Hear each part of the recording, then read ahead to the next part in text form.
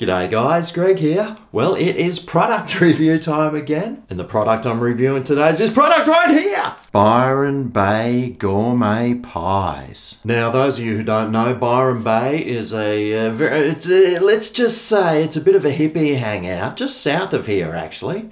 It's got the most expensive housing in Australia. It's where all the backpackers and trust fund babies go for a dirty weekend. And if you're thinking about driving there, forget about it. You can't find a park, and if you do, it's going to cost you your whole life savings. Now, they are a hippie sort of community thing, so everything about Byron Bay is all about love and peace, being one with nature, saving the planet, and consumerism. And this pie screams consumerism. And as far as price goes, I don't miss out either. This pie costs $5.50.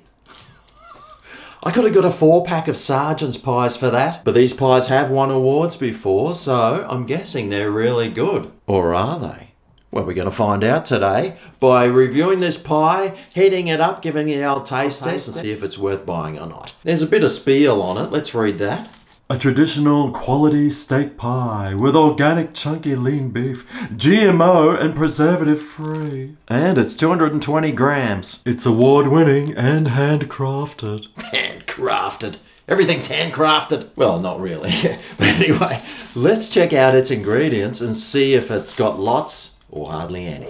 Okay, well, it's GMO-free wheat flour organic, plain flour, beef organic, thickener, butter, olive oil, vegetable oil, pure sea salt and spices. Well, that's got to be the least amount of ingredients I've ever seen on anything. It's got hardly anything. It's got all the good things, meat, wheat, butter. But I wonder how healthy it is for us. Let's find out.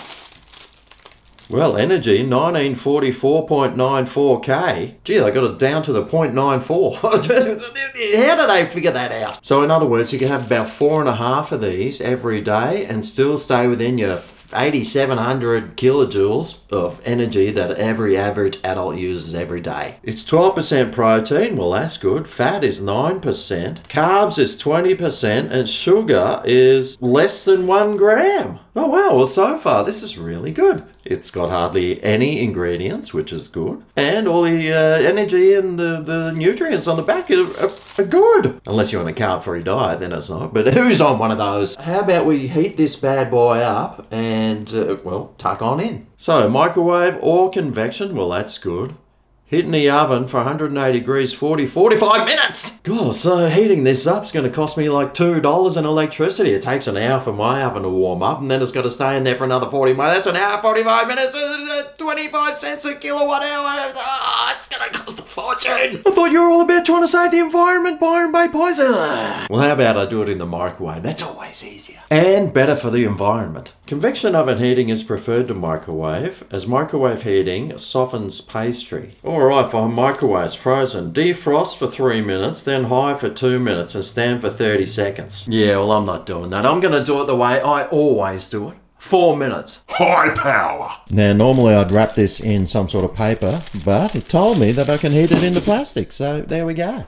4 minutes. Boom, boom, boom, boom. Woof. Alrighty, well the 4 minutes is up, and I tell you what, this kitchen smells amazing. Like the scent that's coming off this pie is absolutely delicious. Wow. It smells like a bakery. Let's whip it out. And there we have it. So how about we just lift the lid on this and see what it looks like on the inside. There we go. Wow, it's got some nice big chunks of meat in there. It's a little pinkish, but it's got like a nice sauce. Wow, I mean, there's heaps and heaps of chunks of meat in here. This is a really chunky meat pie. And for $5.50, it'd want to be. I don't know who can afford to buy these pies. I mean, I guess if you live at Byron Bay, you're a multi-millionaire anyway, unless you're one of the homeless that hang around in the parks down there. It's actually quite a nice shape, isn't it? Looks like a bell end. Right.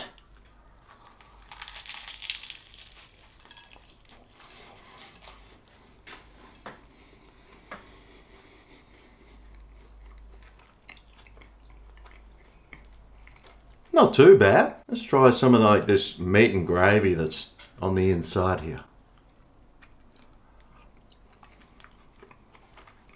The steak's nice and tender. It hasn't got a great deal of flavour, but it definitely does have some nice flavours. It's quite a nice tasting pie. There's lots of meat in there, there's lots of gravy, there's lots of tasty goodness. I can't taste any herbs or spices, but yeah, it tastes alright.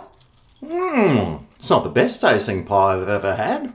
In fact, some of those frozen supermarket pies I think taste better than this. But as far as pies go, it tastes okay. And would I get one again? Well, not for $5.50. I'd rather go and get a packet of my Sergeants. Or those 4 and 20 pies I tried that time. I reckon they're better than this. And you can get about 4 of them for the same price. But you know what I better do? I better add some dead horse on here because I know what my subscribers are like. They'll be like having heart palpitations because I didn't add any on. And well, most Aussies eat it with some ketchup or tomato sauce anyway, so let's do it. No, that didn't help. But would I get one again? Well, if I was driving down the freeway and I was fanging for a pie, and then if I pulled into the BP at Byron Bay and they had these in there and I really felt like one, then yeah, I probably would. Would I buy one again from the local supermarket that sold these things? I probably wouldn't. Anyway, there's a Byron Bay pie. It's not too bad. Nice and big and chunky bits of meat in there. It's not overly flavourful, but you know, it tastes pie-like. And if you're a pie connoisseur, then you might like to give one of these a go. Anyway, that's all for today. Thanks for watching, and I'll see you next time I review something. See you then. Oh yeah, this is Greg's Kitchen, where the reviews are finished.